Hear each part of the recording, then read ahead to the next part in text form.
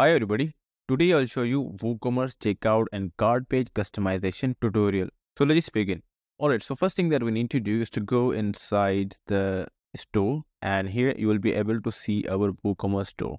Okay, but before that I'm gonna need some plugins. So let's just go inside plugins and click on add new plugin, and here you will need to install WooCommerce block. Alright, so as you can see this, we have this WooCommerce block here. So let's click on install now. And we also need to update our WooCommerce to here. Okay. All right. So I need to install Elementor header and footer builder. So let's install this. And I also need to install essential add-ons for Elementor. So let's click on install now. And in the last, I would also need to install WooLanter too. All right. So the WooLanter is now known as the shop Lanter. So let's click on install now. Okay. So now what we need to do, let's just go inside install plugins. We need to activate all the plugins that we have installed here. Okay, so let's just check on all the plugins that we have installed now. So this is Elementor, header and footer, essential, shop Lanter, WooCommerce blog, and WooCommerce is already activated. Okay, so now let's just click on bulk action, click on activate, and click on apply. All right, so all of the plugins are activated now. So now let's just go inside the shop, and I would add some elements into the card. All right, so now let's go inside our card here, click on view card.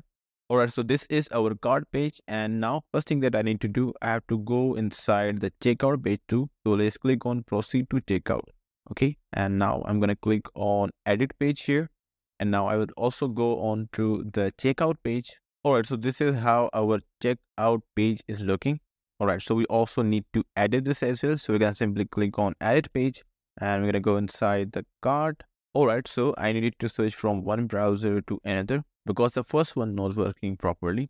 All right, so this is the edit page of the cart, and this is the edit page of the checkout. Okay, so we're going to do the customization here. So this is the WooCommerce cart shortcut that was added by the WooCommerce. We're going to simply add our cart here. Okay, so let's click on add to block.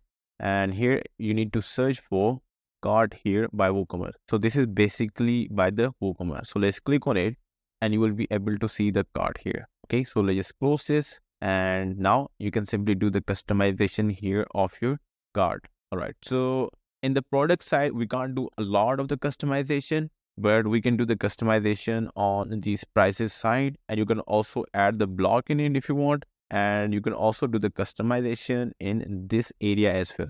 And if you wanted to add anything from your site, you can simply do it from here. Okay, so right now I just wanted to delete this part. Okay, so let's just click on here and click on cart. So I would go here with pro sell. So I'm gonna simply delete this. And now in the cart total, I would like to delete the add coupon right now. So let's just delete this. And if you want to change the heading, you can simply do it from here as well. But there is no so much customization on the product side. Okay. And we also have the empty card as well. So if I just click on the empty card, you can see this. We have this empty card, and after that, we have these related products and all that. So I don't want to have any related products. So I'm going to simply remove these newest products from here. So let's click on delete, and I'm going to also delete this heading.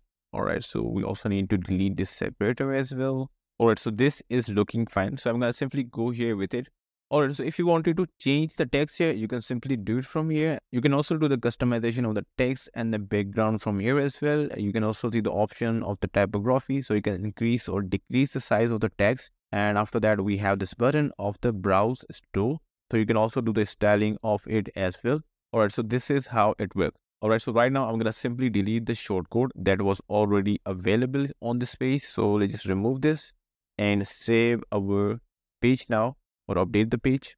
All right, so in the similar way, we're going to go inside the checkout page, and we'll do the customization here. So for the customization, I will need to click on the add block, and I'm going to simply write down checkout here, and you will be able to see the checkout. So let's click on this, and you will be able to see our checkout here. Okay, so let's close this. And from here, you can see we have the different sections. So we have the contact information section, we have the shipping address section, and after that, we have the shipping option. And you can also see the other options here as well. Okay, so let's click on the contact information right now. And now you can see here, I can simply change the text here.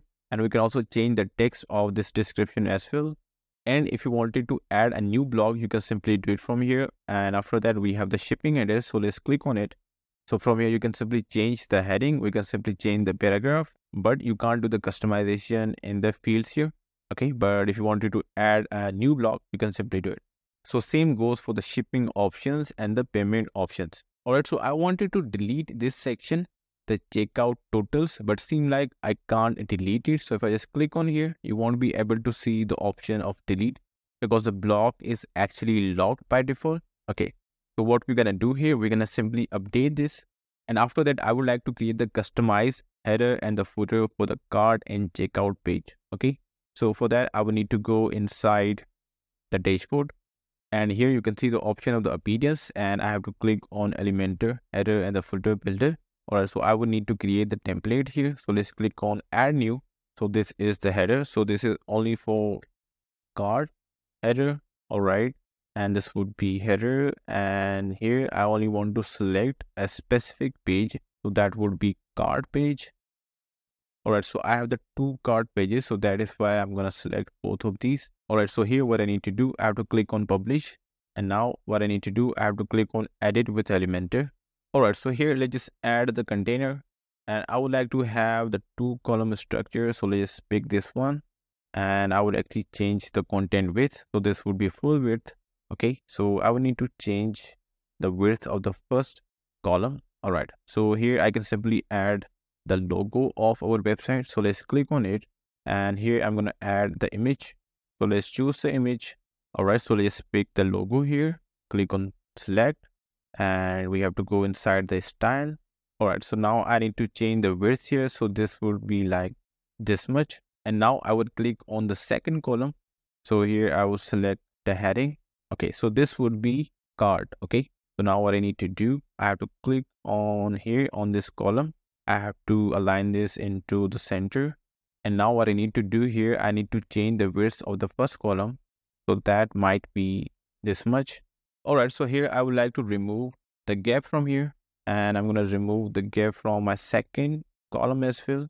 Okay, and what I need to do, I also have to change the padding here. So that would be 0. And we're going to also change the padding in the first one. So that would be 0, 2. Alright, so now this is looking fine. Okay, so now let's click on update. Alright, so I also need to update the background color here. So let's click on the top container and click on the style. So I would like to go here with a kind of white color. Okay, let's click on update this now. And now we're going to go back to our WordPress dashboard. Alright, so now we're going to go back into our Elementor header and the footer. So let's click on here. Alright, so I want a similar kind of header for my checkout too. So I'm going to simply click on EA duplicator. So this would actually duplicate my cart header. And then what I need to do, I just need to change the value here. So that would be checkout header. So let's click on publish. Alright, so I need to change the pages here. So that would be checkout. So let's click on update. So let's click on edit with Elementor now. Alright, so now you can see here we have our heading here. So we're going to simply change the text here. So that would be checkout. Okay, so let's click on update. And the header of our checkout page is also ready. Okay, so this is how we can set the header. So now what we need to do, we have to go back into our WordPress dashboard. So let's go inside our WooCommerce store. And now if I just go inside into our cart page, you will be able to see the difference here. Okay, and if I also go inside the checkout page, you will also see the difference on our checkout page. Okay, you can see the header here as well. And in the similar way, you can also add the footer if you want to. But right now, I'm not creating the footer for our checkout or cart page. So that is the idea of the customization of our checkout and the cart page. But if you want to go further in the customization, you can simply click on the customize here. Now you can simply see the option of the additional CSS. So for the further customization, you can simply go inside it and you can add your custom CSS for it as per your need. So this is how you can customize the checkout and the cart page in the WooCommerce. So if you really find this video useful, hit the like button and subscribe the channel.